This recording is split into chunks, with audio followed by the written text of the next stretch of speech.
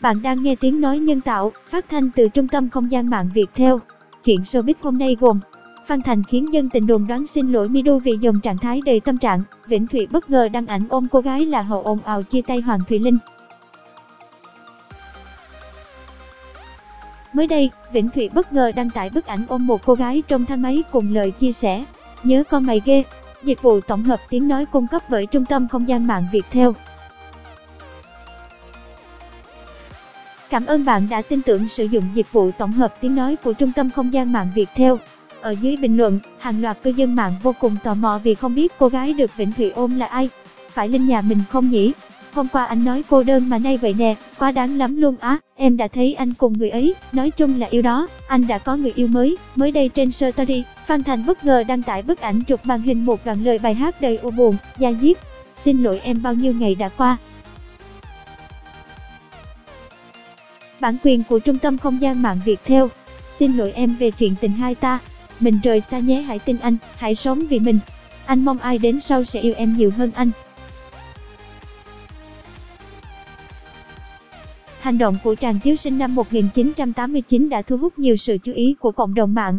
Bạn đang nghe tiếng nói nhân tạo, phát thanh từ trung tâm không gian mạng Việt theo.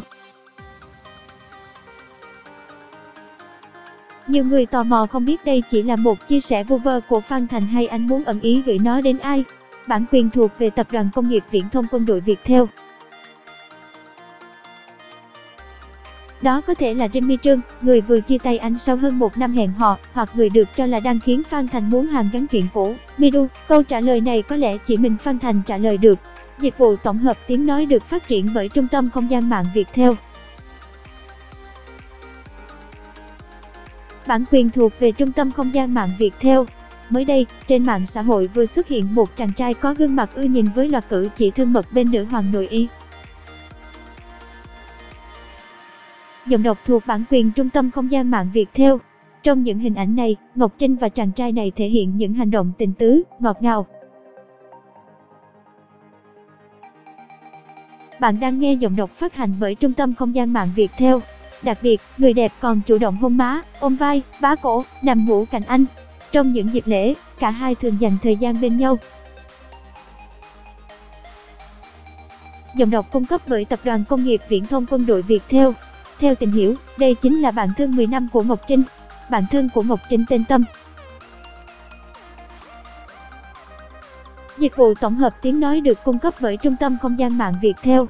Cả hai quen biết từ khi chưa nổi tiếng. Chắc chắn, vô số đấng mày râu vô cùng ghen tị với anh chàng này vì liên tục được đụng chạm Ngọc Trinh một cách thoải mái. Trên Facebook cá nhân mới đây, Noo Phước Thịnh đã dành một dòng trạng thái đầy xúc động để gửi tới một fan nữ mới qua đời vì mắc bệnh hiểm nghèo. Bản quyền thuộc về trung tâm không gian mạng Việt theo. Tiếng nói từ trung tâm không gian mạng, Tập đoàn Công nghiệp Viễn thông Quân đội Việt theo. Nam ca sĩ cho biết, dù chưa kịp nhớ tên nhưng sau nhiều lần gặp gỡ, trò chuyện anh vẫn còn nhớ rõ giọng nói, gương mặt của cô bé này. Anh muốn cảm ơn vì khoảng thanh xuân ngắn ngủi nhưng thật đẹp mà em đã cho anh cơ hội góp vào. Giọng đọc cung cấp bởi trung tâm không gian mạng Việt theo. Ngủ yên nhé cô bé đáng yêu và mạnh mẽ. Anh và mọi người sẽ luôn nhớ đến em, Noo Phước Thịnh viết. Bản quyền của trung tâm không gian mạng Việt theo. Cựu người mẫu Đàm Thu Trang vừa đăng tải trên trang cá nhân hình ảnh thảnh thơi, thư giãn tại nhà riêng vào buổi chiều cuối tuần. Dịch vụ tổng hợp tiếng nói được cung cấp bởi trung tâm không gian mạng Việt theo. Cô đặc biệt dùng hashtag #love cùng biểu tượng khuôn mặt vui vẻ, phấn khởi khi chia sẻ hình ảnh mới. Giọng đọc thuộc bản quyền trung tâm không gian mạng Việt theo. Giọng đọc được phát hành bởi trung tâm không gian mạng Việt theo. Tuy nhiên, trong bức ảnh được Đàm Thu Trang chia sẻ, cư dân mạng lại soi được không gian căn nhà nơi cô check-in. Giọng đọc được phát hành bởi trung tâm không gian mạng Việt theo. Một góc của căn phòng được trang trí bằng hai bức ảnh. Một bức ảnh là ảnh cưới của Đàm Thu Trang và Cường Đô La được chia sẻ trước đó. Bức ảnh còn lại là hình ảnh thân thiết của hai cha con Cường Đô La. Việc bức ảnh cưới của cả hai được đặt cạnh ảnh của doanh nhân phố núi bên con trai sắc yêu khiến người hâm mộ không khỏi thắc mắc liệu đây có phải căn nhà cường đô la và Đàm Thu Trang sẽ cùng chung sống sau khi tổ chức hôn lễ. Trong suốt nhiều năm qua, Thủy Tiên luôn chọn cách giấu kín mặt con kể từ lúc chào đời. Hai vợ chồng cô muốn đảm bảo được không gian riêng tư cho bé. Bản quyền của Trung tâm Không gian mạng Viettel. Cảm ơn bạn đã sử dụng giọng đọc nhân tạo của Trung tâm Không gian mạng Viettel. Cả hai rất hiếm khi chia sẻ hình ảnh của con, chủ yếu đều là những bức hình chụp từ sau lưng hoặc góc khuất nào đó. Giọng đọc cung cấp bởi Tập đoàn Công nghiệp Viễn thông Quân đội Viettel.